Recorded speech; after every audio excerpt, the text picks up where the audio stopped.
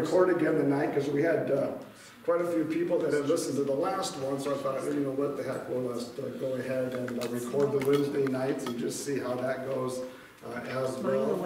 And so that is kind of the plan here for what we're going to do this evening. So let's open up in a word of prayer, and then we'll begin and get into our time of study, all right?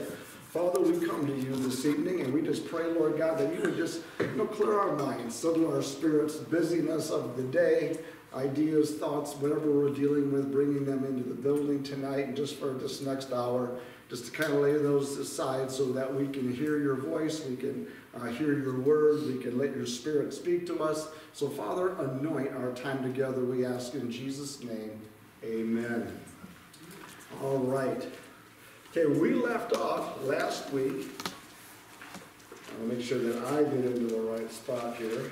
I had us leading us last week on Romans chapter 20. Romans. I got to get the right book. Luke. Luke chapter 21. When's the next test? Yeah, really. Luke chapter 21, beginning at verse 16. Is where I think I have us leading off at, and so that is where we are going to begin. Yeah, so I got She takes notes, so she said yes, that's right. Okay, that is right. See, they do pay attention. Somebody pays attention. I'm glad that they do. Well, when you throw out the wrong book, you know, it's been one day. That's all there is to it. Okay, so remember now, Jesus is talking here. We looked at the signs of Christ coming. That was in the ones before that, 8 through 12 and so on there. And now we're looking at when they're going to throw them into synagogues and the destruction of Jerusalem and all of those things taking place. The kind of the build up to all of that, and then we're going to look at the actual events that Jesus prophesied, of course, did to come to pass in 70 AD.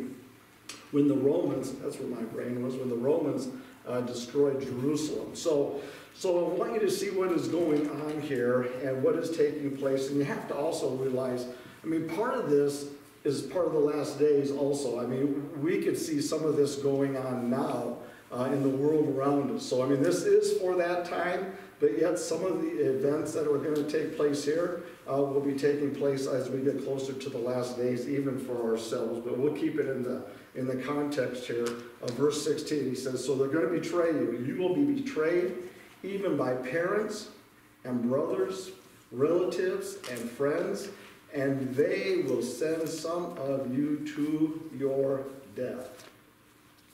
So this is that anger that is going to be raised up. This is the people betraying them, turning them over to the Roman government, turning them over to authorities.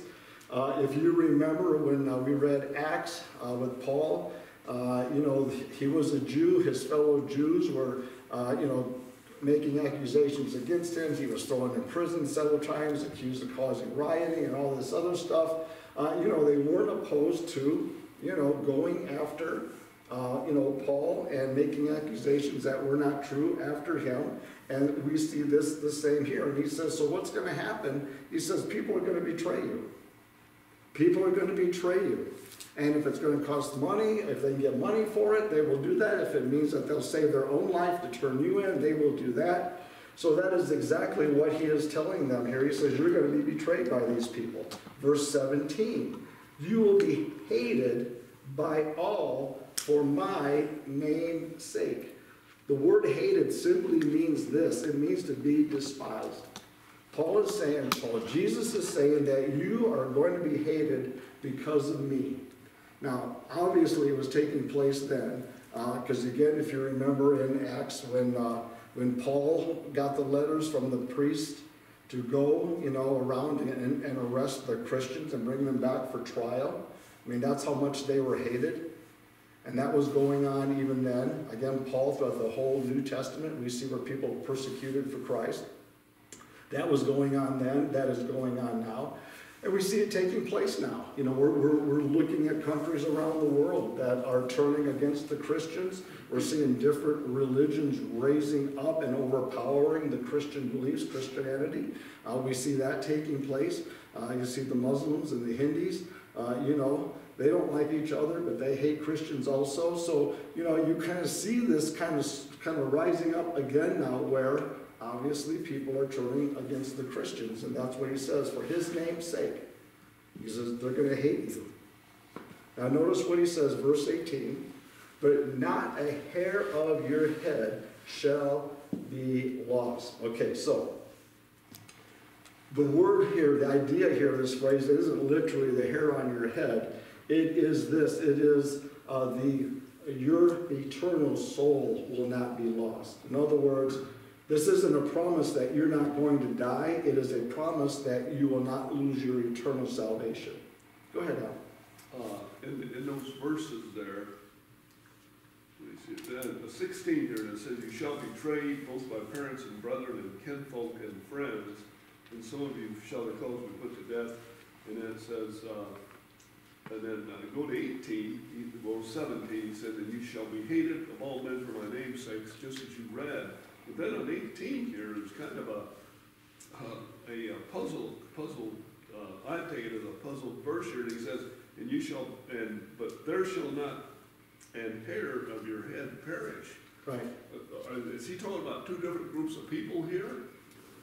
Because in 16 he says, they'll cause some of you to be put to death, and then in 18 he says, but there shall not be a hair of your head perish, right. Meaning that they won't touch it. Well, yeah, right, but that doesn't mean that.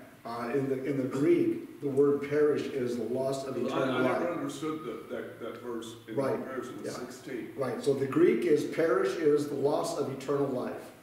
It isn't this current life. I mean, I know it reads like that. Well, to me, that would take physical death. You know, well, yeah, and it's not promising you won't die. Right. It's not a promise that you won't die. It is a promise that you won't lose your eternal soul. Yeah, but it says sure they will cause you to be put to death. Right, yeah. I'll take it as physical death. It is physical death, right. And then in 17, he said, you shall be hated of all men for my sake. Right. And now, is that where the spiritual part of that comes in, where when you stand before God, you... No, this is all literal. I mean, it is them standing before the Lord, getting betrayed, or standing before, magistrates, governors, and the stuff that we had seen up at the beginning of these passages of Scripture. But as you're reading it, and I'm with you, because when you read it, if you take it literal, it looks like it's contrary to each other. Really, but like I said, it's not. So you're hated by all these men, and you will be put to death. So the phrase in 18, the phrase, but not a hair of your head shall perish, it means the loss of eternal life, not the physical hair of your head. So it has more of a spiritual sense to it. That part is right. That part is a spiritual. You will not lose your eternal soul or your life. Your eternal, you're going to live for eternity. So you're not going to lose that, but you might lose your physical life. Okay. Right. Just like now, if I died tonight, I've lost my physical life, but I'm going to go live with the Lord for eternity. Right. And so that's what that means in the Greek. So yeah, I thought it was kind of interesting too. So this is not a promise that people won't die. It is a promise that you'll have your salvation when you do die. Okay. That's what the word perish. That makes more sense than trying to figure it out from the physical sense. Right, and that's what the word in the Greek means there for the word perish. What word are you talking that is translated in Greek that says that? What word? The word perish. Perish. Yep, the word perish in the Greek is not a promise that you will not die. It is a promise that you will not lose your eternal soul. That's the promise. That's what it means in Greek there for the word perish. And it helps clarify it, because when you read it, there's a couple other verses in here too. Yeah, when you read them, you go, how does that line up? Because this verse says this, but this one now says this, and it looks like they're contrary to each other. And then when you look at it, you realize what perish means, and that's what it does. I don't know if you got a different translation, like in the... Mine says perish. Is there any footnote with it? No. No, yeah. And that makes sense. So that you will not perish. Okay, so look at verse 19 then. In your patience, all right, and the word patience here means in your endurance, in your steadfastness, and holding on, to the promises of God. And your patience possesses your souls. And the word here, possesses of soul, is this. And so it's the phrase, okay, the phrase possess your soul. Soul is this true life of your soul, your eternal life. He says, so you hang in there, you endure. It may cost you your life. If it does, that's fine. You're going to go home and be with the Lord. But if you'll hang in there and endure, you know what? You will possess your soul. In other words, you will possess that eternal life. I do have a footnote in mine. Well, go ahead. Sorry. No, that's right, you need to read. By your perseverance, you will secure your lives. Yeah, perseverance, steadfastness, that you'll, but now mine says soul, and the word soul is, again, that idea, same as the last verse, it's that eternal thing, not something that you're gonna get a grip on now. Go ahead, Rhonda, and then Mine says, Cindy. by standing firm, you will gain life, Yeah, see, gaining life would be eternal. eternal life, correct, go ahead. Mine said, although persecution and death may come, God is in control, and the ultimate outcome will be eternal victory. Yeah. Not a hair of your head will perish. In view of verse 16, this cannot refer to physical safety. The figure indicates that there will be no real, i.e. spiritual and eternal loss. Right, see, that's it, the spiritual loss, that eternal life, that's Yeah. exactly, that's what it means in the Greek as well. Those are good, thank you for sharing those. I appreciate that. Okay, so now, we're gonna take a look at verses 20 through 24, and we're gonna read through them. Now, this is the destruction of Jerusalem, and so this is Jesus prophesying this taking place, the destruction of Jerusalem. We had mentioned it at the beginning of this, and so we're gonna bring it up again. And then I'm going to read some footnotes concerning the destruction of Jerusalem, because it happens exactly how Jesus says it's going to happen. So what I'm going to do is I'm going to go ahead and read this. And now remember, as I'm reading this, at 66 AD, the war really actually starts beginning between the Jews and the Romans. I mean, they start mounting armies and coming after each other in 66 AD. In 68 AD, the Romans have had enough. And they send 4 Roman legions to surround the city of Jerusalem. And so when he says this about laying siege to the city and surrounding it, that's what he's talking about. And that's literally what happens. And when you read this, the idea is if you're outside the city, don't go back in, because that's where it's going to fall. You know, if you have to flee, go ahead and flee. And so this is Jesus prophesying about the destruction of Jerusalem. And so with that in mind, let me read this to you. But when you see Jerusalem surrounded by armies, then know that the desolation is near. It's exactly what the Romans did. Then let those in Judea flee to the mountains. Let those who are in the midst of her depart, and let not those who are in the country enter her. And I'm going to pause here a second. In one of the commentaries I read, that almost all of the Christians by now had left Jerusalem because of this prophecy. They knew it, they remembered it, and a lot of them fled and just went out around the world, and so just kind of throw that in as a reminder so they remembered that. Verse 22, for these are the days of vengeance, that all things which are written may be fulfilled. But woe to those who are pregnant and to those who are nursing babies in those days, for there will be great distress in the land and wrath upon this people, and they will fall by the edge of the sword and be led away captive into the nations, and Jerusalem will be trampled by the Gentiles until the time of the Gentiles are fulfilled. And I'll explain the time of the Gentiles here in just a second. So Jerusalem falls in 70 AD, but here are some of the events that had taken place. Over the years, the Roman government and the people that were in charge of Jerusalem and in that area around there that worked for the Romans, they became more vicious, they became more dishonest, they became more violent to the people. A rebellion broke out in 66 AD. And so that's when the Romans kind of started feeling we got some problems here with these guys. A group of zealots, which Peter was one before he came to Christ, and they were kind of like the secret Jewish assassins. The zealots would put daggers, they would wear robes, and they would put daggers in the back of their robe. And when they would come up, they could come up behind a Roman soldier, and they knew where to put the knife in between the armor of the soldier so that they could kill him. So they could come into a crowd, slip the knife in, slip it out, go through the crowd, soldier would collapse and no one would ever know who did it because they were already gone. That was how the zealots operated, okay?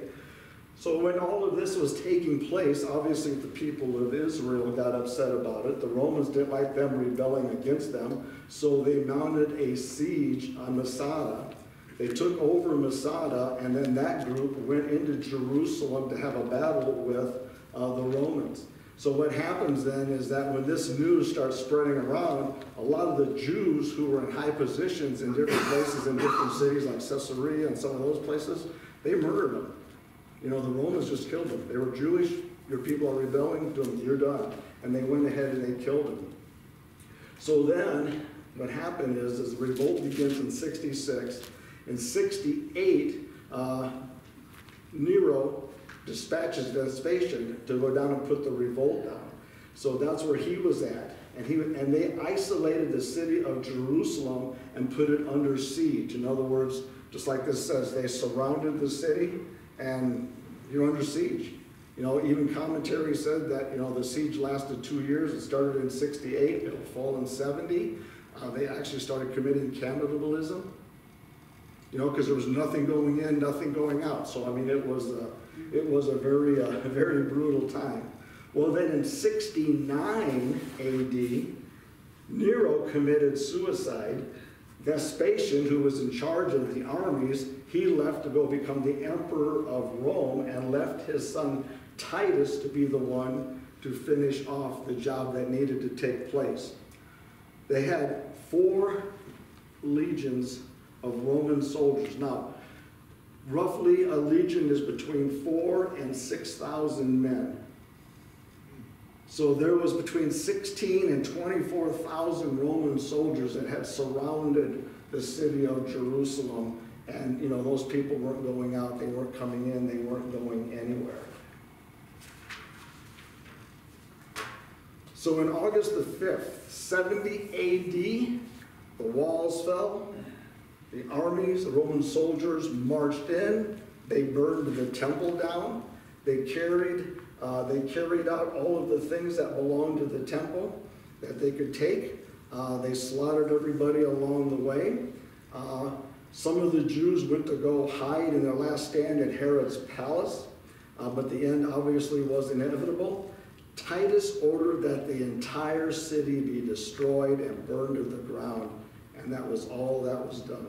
Jews were executed or taken off into slavery, and so Jerusalem fell.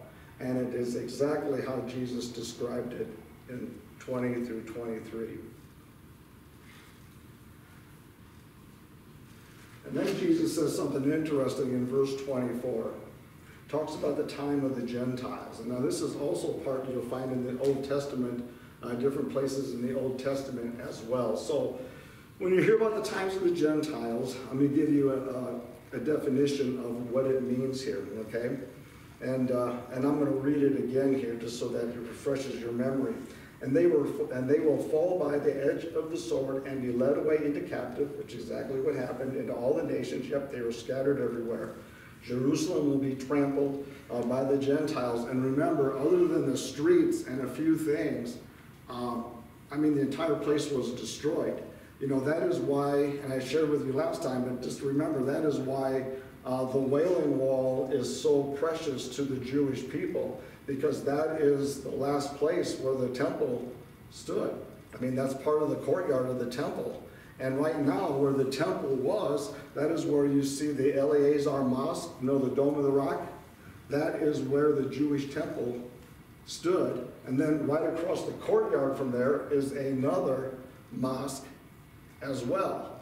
And so when you go up the steps and you stand in the courtyard instead of being there at the temple, you are here where the 2 Muslim buildings are at. And so all the Jews have is that courtyard and then what's left of the wall, and they obviously call it the Wailing Wall because of the destruction that had taken place. And so that's the only part that you see. So I mean, when he said it would be nothing, not a stone left standing, yep, that's exactly what happened. You know, they went through and destroyed it. So this is going to happen until the times of the Gentiles. Now, the times of the Gentiles began when Babylon, with the destruction of Jerusalem in 586 BC, and the exiled Jewish people were taken into captivity. So the time of the Gentiles means that the Gentiles will be ruled over by Gentiles over the Jews. They're not going to have their own nation. They're going to be under someone's authority. They've been under the Babylonians. They've been under the Persians. They've been under the Romans. You know, they've never been under their own authority until the last 73 years. And right now, they're under the guise of the United Nations, basically, and us, because we offer protection for them whenever they get attacked. We're the ones that, so far under, I want to bring the modern politics into it, but at least under the Trump administration, he's looked out for them the last 4 years. Yeah, what's happened is that, I mean, the Jews have the Jewish army they have a really good military now. I mean, like in the 60s, 70s, 7-Day War, and some of these other ones, you know, and then plus we sell them a lot of their missile defense stuff. So, but they've got a top-notch army with some really good stuff going on. And I think that's the reason, when, I think it was the 67 war that they had. They captured the Golan Heights in the northeast corner of Israel. Trump said they, under his administration, they'd never have to give it back because they got it fair and square. Because they were the ones that were aggressed upon. And what was taken at the end of the fight belonged to them. Yeah. And so I don't know what Biden's going to do with it, but Well, at this point, it really isn't going to be up to the states as much, even with what was, because it now like about, I don't know, because I also watch Channel 7 Israeli news, and it's a Christian Jewish, believe it or not, Christian Jewish news channel in Jerusalem. And they're sending rockets over there tonight from the Arab side of that into Israel. yeah. You know, and so that fighting is just gone on. And so the American administration at this point isn't going to be a whole lot of help, just to be honest with you. And they really don't need it. I mean, like I said, they've got a top-notch.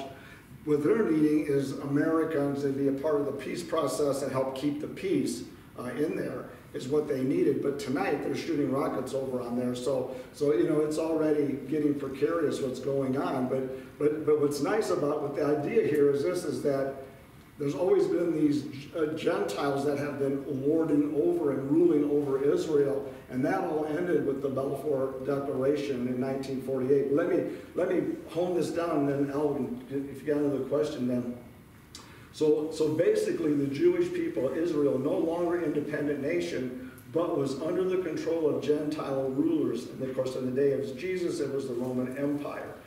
And that fell in 70 AD. So Jesus was saying that the domination of God's people by his enemies would continue until God decided that it was going to end. And the times of the Gentiles refers to not just the repeated destruction of Jerusalem, but also the persecution that they have been under. So in the Balfour Declaration, now, I have a book about the size of an encyclopedia I read for the Jewish history stuff. But here's the bottom line. In 1909, they started talking about this thing called the Balfour Declaration. All right? It took them 30 years to pull together how it was going to unfold and work so that the Jewish people could have a piece of Israel and have their land. That's kind of what happened. Actually, during that time, the Jewish people, Israel, was really under the leadership of England. That was English. It was an English, like an English colony, I mean, so to speak, you know, so it belonged to England.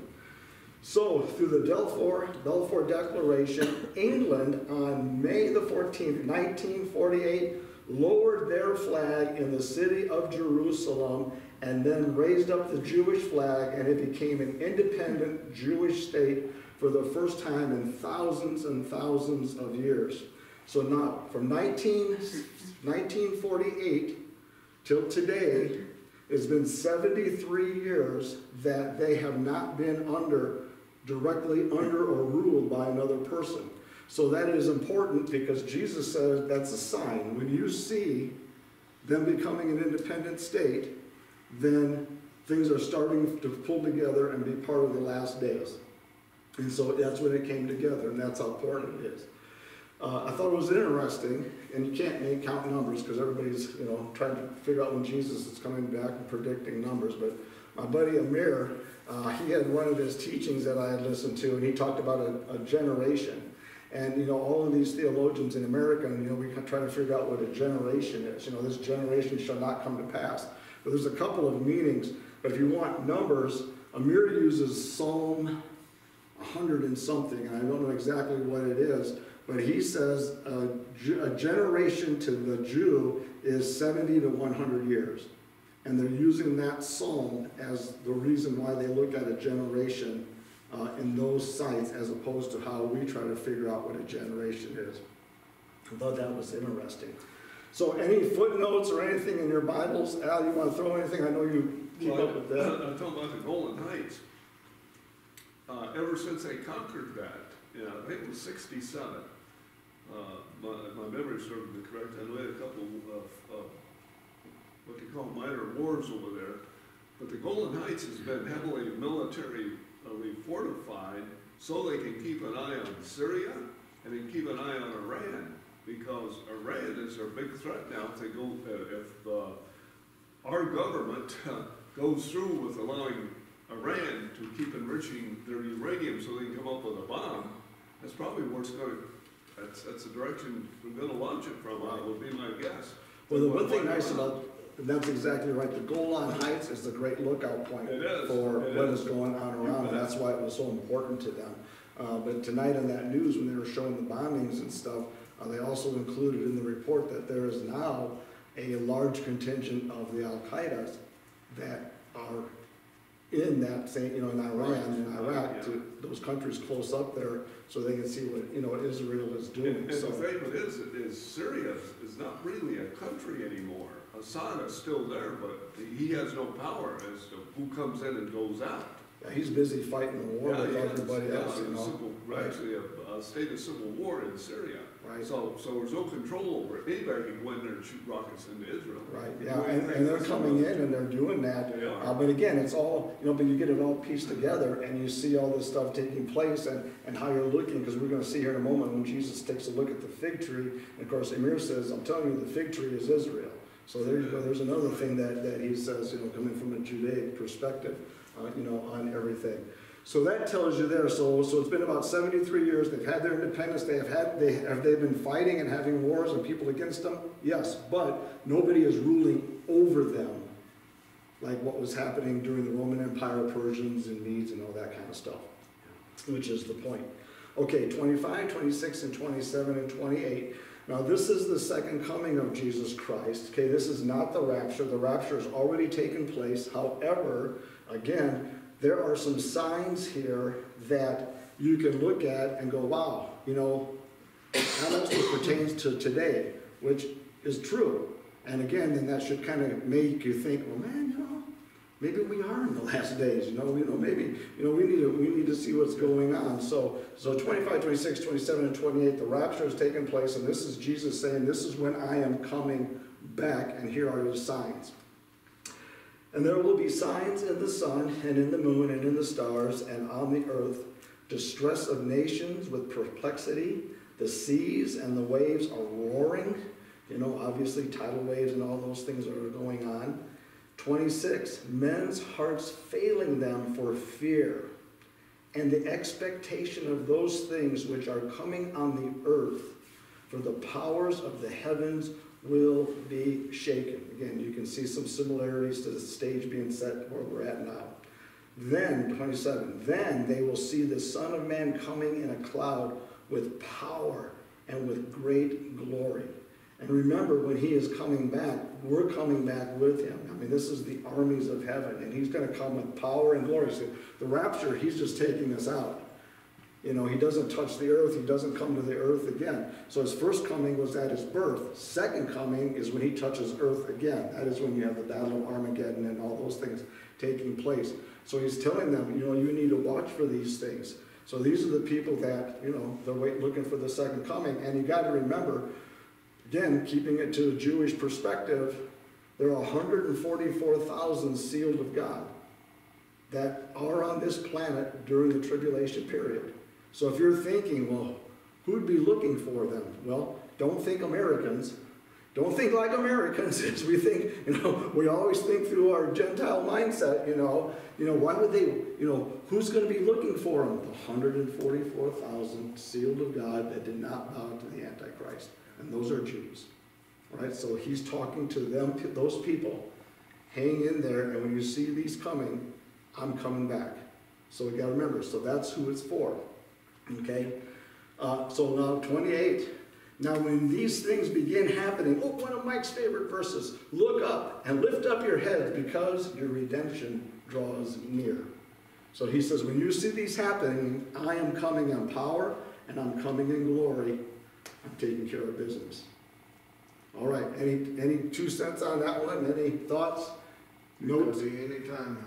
Oh, it could be any time now. Amen, brother. A lot of this is that.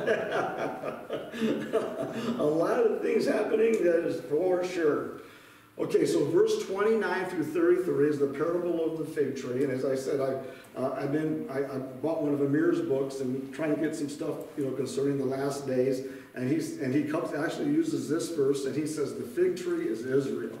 So he says Jesus is saying, look at Israel, because it's a parable. And he's saying, we're taught as Jews, Christian Jews, this is a parable, but we are the fig tree. So maybe keep that in mind as we're going through this. So he spoke to them a parable. Look at the fig tree and all the trees. When they are already budding, you see and know for yourselves the summer is near. Verse 31. So you likewise, when you see these things happening, know that the kingdom of God is near. And so what's happening? All of these things that he had just mentioned there. So he says, look for these things. Here are the signs that you're looking for. And then verse 32. Assuredly, I say to you, this generation will be by no means pass away till all things are fulfilled. Now, I'm going to tell you what this means here. This generation, the phrase here, and what I like about it, because when you read this, it sounds like Jesus is talking to them, telling them, you guys, this generation will not disappear. And yet, they're long gone. 2020 years, they are gone. There's no doubt about it. Okay, and it is for this verse. The word this generation is this. Those living at that definite period in time. That's what it means in the Greek. Those living at that definite period in time. It could read, surely I say to you, that generation will by no means pass away. In other words, that generation that will see these signs, they won't pass away. But when you read the word this generation, you and I look at it through our eyes and go, okay, that means, because if I say this generation, we're all going to go, okay, this generation, not 2,000 years from now. I don't want to go against what the scriptures say, because they say what they say, as I tried to say in Sunday school class. But there was certain words and things that the scholars, when they translated the scriptures and put it into English from the Greek, that they couldn't put distinctly, so it would indicate certain periods of time. So they used what they had. Same way with numbers. You don't see millions and billions in the scriptures. You see multitudes. Right. Thousands, hundreds. Right. And I've often wondered if that maybe was one of those little glitches that they didn't catch up on with that. Yeah. Because if you read it just as written, you would think, well, man, that happened 2,000 years ago. Right. How can that apply today? Well, a lot of mistranslation would explain it. Well, yeah, and it's just one word, but it creates a confusion as you're reading it, because you're reading it as though it should have happened with that generation without understanding that. But the thing, and like you said, I know you're not discrediting anybody, but when they were tasked with doing the interpretation, they weren't ordered to be Greek scholars and No. break it down like I do. The task is to make this as close to the language as you possibly can translate it Truth to. of it. Right, and that's why we have what we have today. And so when you get into, like when I take it down into the Hebrew, into the Greek, then you get into these deeper meanings of the words. But that wasn't their job, when King James put out the King James Bible, or the scholars started translating it. Their job was to bring it in so that people could read it and use it. I mean, they went for accuracy, but like when I do a study like this in Luke, and I got this many pages from 2 years of doing this stuff, well, that would have been just the book of Luke. And, you'd be carrying a Bible around this high. And the thing is, remember, and it's not a mistake. I mean, you're not saying there's mistakes. It's just, that's the word they used, and you and I interpret it through our mindset. This meaning now, but in the Greek, it doesn't mean that. It means those living at that definite period in time. Yeah. Well, they Is had what to it use means. what they had at that time to describe it. Right. And though they were limited, it makes us kind of scratch our heads and say, well, what time period are we talking about? Right, yeah, and just that word, four letters. Yes. Go ahead, Rhonda. Well, I think their language then was more concise to actually what God meant, and didn't have to have 20 words to describe one word. Well, especially the Jews, I mean, the Greek, well, even the Hebrew, they don't rattle on like we do. And they don't have, 5 meanings for one word. You can say, I love my car and I love my wife. Well, hopefully it's 2 different kinds of love.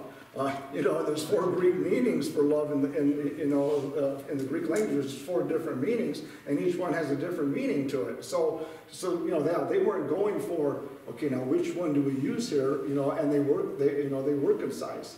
And so when you look at that and you read it, it's just that we read it through our eyes and we go, this generation, well, that's already done. And people say, oh, there's a mistake in the Bible. It's not a mistake in the Bible. It's just, we need to understand when he says this, it's the generation that he's talking about here for the second coming, not the generation that he was talking to. Very good. Anyone else? Well, that's what I've always been taught, is when Israel becomes a nation, because behold the fig tree. Right. It's been desolate up to 1948. Yeah. So And I'm that's talking true. about this generation. Yeah. Right. And it'd be this generation. That's why Amir says 70 to 100 years, and they're in 73rd year. 70. Yeah, 73rd year of this. You say 70 days. Yeah. Well, Amir No, I says. say right now, I looked it up 2 years ago, for the women it's 75, for the men it's 73. That's a generation today in the Israeli lifespan. Okay, so Amir says there's this 70 to 100 is the leeway he's doing it, and he says that. Oh, I thought you said 80 earlier. Yeah, 100. I might have said 80 if I didn't. It's No, you said 100. You So said 100. Well, that's 70. quite a span. that is 30 right. years? Yeah, so 70, well, he said beginning at 70 to 100 is the span. So it starts at 70, but it finishes at 100. But you're right, it is in Psalms that Yeah, and that's what they go by for the generation. God's You know. days are years. Right, so, but then you don't get into trying to pick dates, generations. Because that's what they did when they thought Jesus was coming back in 1988. Yeah. Is they said, the Balfour Declaration was 1948, biblical generation is 40 years. Oh, Jesus is coming in 1988. I mean, I still got the books in my office. 88 reasons why Jesus is coming back. Well, he didn't come back. And then, all of a sudden, 89 reasons why Jesus didn't come back. And we're at 2021. Guess what? He still isn't back. They had high hopes they were going to catch it on one of them. Yeah. No doubt about it. So you don't get into that predicting kind of a thing, number one. And again, a Jewish calendar, 366 days, and I just checked my notes. We just began on the Jewish calendar the year 5,871. So this is not 2020 to an Orthodox Jew. This is the year 5,700 or 820, because they didn't adopt the Gregorian calendar. So when these guys are doing these numbers, they're applying, this Gentile thought to these numbers, And God don't operate that way, you know. So I just thought it was interesting. But so he says 70 to 100, and it's been 73 years in what we have in here. Okay, anyone else? All right, so let's go ahead and go on here. So then he says this, verse 33. Heaven and earth will pass away, but my words will by no means pass away. And obviously, I think that's self-explanatory. You know, there's going to be a new heaven and a new earth. But he says, what I have spoken, it is eternal. Okay? Okay, so now 34, 35, 36, 37, 38, we'll leave it. That's the warning to watch for his coming. All right? So in verse 34, but take heed to yourselves, lest your hearts be weighed down with carousing and drunkenness and the cares of this life, and that day come upon you, or come on you unexpectedly. Now, I'm going to throw out some thoughts here for you concerning that 34th verse. First thing he says, do not let your hearts, be weighed down. It also can be burdened. Do not be overburdened. Do not be depressed when you see these things happening. The carousing, obviously, is the chasing around, living a riotous lifestyle. Also means self-indulgence, that kind of thing. Being weighed down by worldly cares pertaining to this life, lest that day come upon you suddenly. And I think what I want to share with you here, let me make sure I get the exact word. The cares of this life, that this day come. Okay, the term unexpectedly in the Greek means this.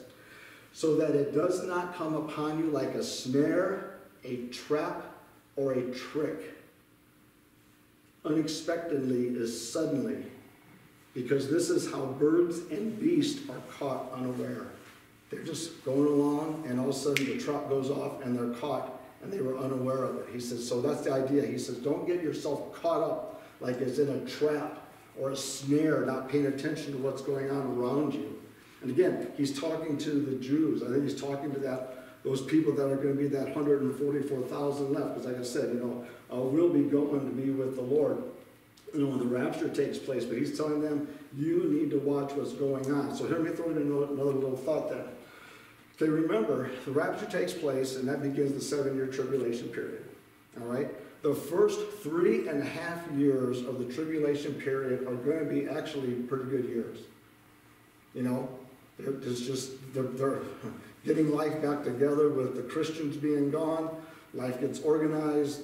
One world ruler rises up. We know he's the Antichrist. They won't know that. And he rises up, and he'll bring peace. He'll bring safety. There'll be a unified currency, unified countries. Everybody's going to be all under one heading. Things are going to be looking really good. So that first 3.5 years was great. It's that last 3.5 years that really you got to watch for. That's where he shows his true self. That's where he says, I want to be worshipped.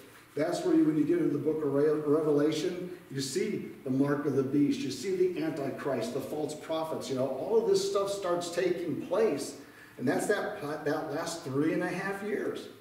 So he says, so this is how I put it together. So don't let that first 3.5 years after the Lord comes back with the rapture and takes us out of here, that everybody's going to think, oh, great, Christians are gone. We can do what we want to. No one's going to tell us, you shouldn't be doing that. God don't like it, And they're going to think it's great. And that's how they're going to fall asleep. That is how they're going to get caught in this trap. They're just going to go and say, hey, things aren't really too bad. And then he says, man, after that, bam, here it comes. I've thought about what's going on today with again, I don't want to bring politics into this, but it comes in naturally. We got a certain sect in the country that wants to give everybody free stuff. No accountability for work to earn it, okay?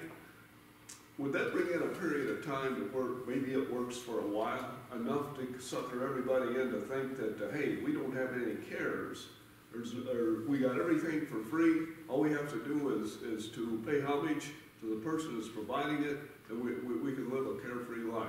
Well, that's what it looks Sure. like to me. Right. And then the bottom, or whatever falls out of it, falls out. And reality sets in, but it's too late. Well, what's really gonna hit them, and you see things lining up with, you know, nations around the world being so deep in debt.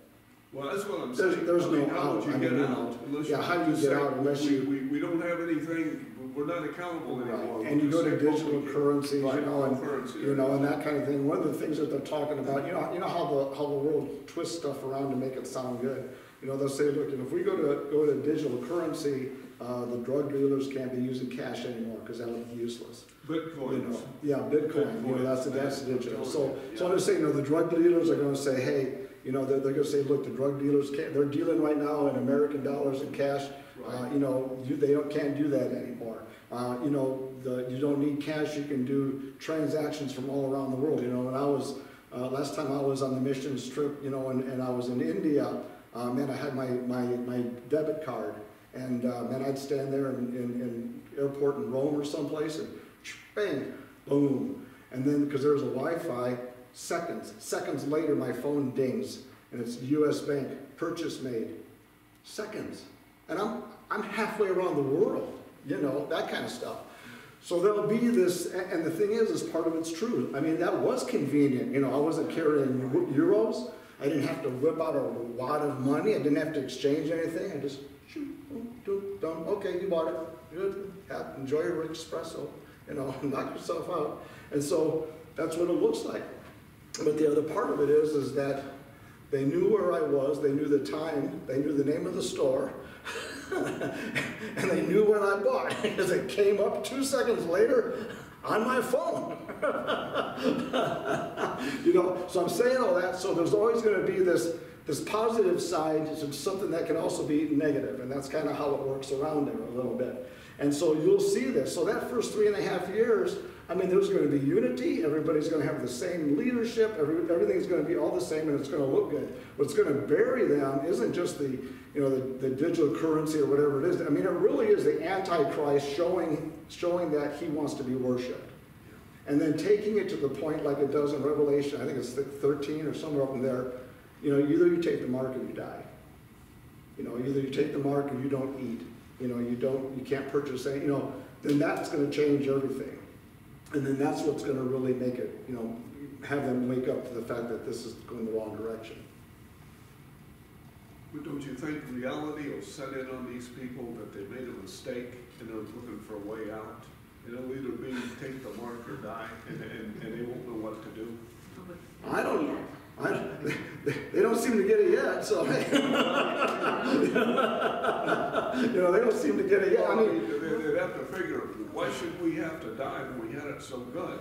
Why should we have to give our lives up when we had it so good? See, but you're thinking from a man that has Well, that's lived what I'm completely free Yeah. his whole 70 years of his life doing what he wants to. But That I is think- all gone. Yeah, I know it, but that's what's gonna, the mindset's gonna be of these people, it has to be, that they don't have anything else to fall back on. Well, what they're gonna end up doing is following the Antichrist. I mean, they're gonna take the mark, you know, because if, Yeah, you know, that's what I'm saying. yeah, they're gonna have to take Yeah, it, right, they're gonna have to take it Yeah. because it's like, you know, if you got a family of 4 and you gotta feed them, are you gonna look at your children like, I'm not gonna feed you because I'm not taking the mark? You know, you're right. I mean, so in that point, yeah, you're exactly right. By the time they get it, it'll be way too late for them to really figure out what's going on. And of course, as Christians today, if we tell people about the last days and all this other stuff, oh, they're like, I've heard that for years, you know, shh, be quiet, you know, yeah, he's coming back, you know. But they don't read 1 Peter where Peter says, well, you know, there's people that slack. But, you know, God's not slacking his promise. You know, 1,000 years is a day to God, and a day is 1,000 years to God. In other words, God's eternal. There's no time frame with him. Yeah, so yeah, that is correct, Ellen. Okay, so let's go on here. We'll finish up these, and then we'll finish up our time here together. So in verse 35, I talked about the snare, right? You know, so for it will come as a snare on all the earth and dwell in the face of the whole earth, and that's why I said trick, trap, caught in unexpectedly in 34. Snare is there, you know, again being a trap type of a thing in there. So verse 36, so watch therefore and pray always that you may be counted worthy to escape all these things. Now notice that will come to pass. Again, this is during the tribulation period, and to stand before the Son of God. So that's not the rapture. You know, that is the second coming. That is the last days during the tribulation period. And again, you and I are looking at it going, wait a minute, all the Christians will be out of here. Yeah, but the 144,000 Jews will not be, because they won't become following Christ until after the rapture takes place and they see what happened. So that's how that pulls, if you keep that in mind, that's how it gets all pulled together in there. Okay, let me read 36 out of the Amplified. Keep awake then and watch at all times. Be discreet, attentive, ready, praying that you may have full strength and ability and be counted worthy to escape all these things. And it does mean to flee, to escape, to run to safety. Okay, it's exactly what it means. Taken together that you will take a place and stand, that you will find a place and you will stand in the presence of the Son of Man. That's the idea here. He says, pray that there's a safe place to go to. And of course, everybody believes that they'll all run to, what's that? Petra. I should remember that. It was my favorite group. That's my favorite group. Petra. And so that's what it has in there. So that's what he's talking about. So now look at 37 and 38. Now, in the daytime he was teaching in the temple, but at night he went out and stayed on the mount called Olivet. Then early in the morning, all of the people came to hear him in the temple. All right. So, and this was kind of my final little note here is that the other reason why the Jews hated him, not only did he obviously cut them down and, you know, call them snakes, vipers, hypocrites, you know, you don't make friends doing that. You know, obviously, people were following him. I mean, Jesus was having crowds of thousands, and they were following him, and they didn't like that either. And then you'll see, and we'll do it just verse 2, we'll do it next week. Verse 2 of chapter 22, and the chief priests and the scribes sought how they might kill him. But they feared the people. They said, we got to kill this guy. How are we going to do it? But they couldn't do it openly because the crowds were there. So we'll look at chapter 22 next week, and we'll take you through. And I got a really long, extensive teaching on a little bit better understanding of the Passover. Sometimes it's called Pesach, which is the same. So if you see Pesach, Passover, it's going to be the same. But we'll look at chapter 22 then next week. Awesome. Thank you. Thank you, guys. Man, I appreciate you coming out, taking the time to come out on a chilly Wednesday night. And of course, the rain and snow stuff starts tomorrow. Hey, you're more accurate than some of the people on television. I just want you to know that. I'm thinking, how can he be right? These people got like 20 different radar things they can go from, and they're still wrong. Because they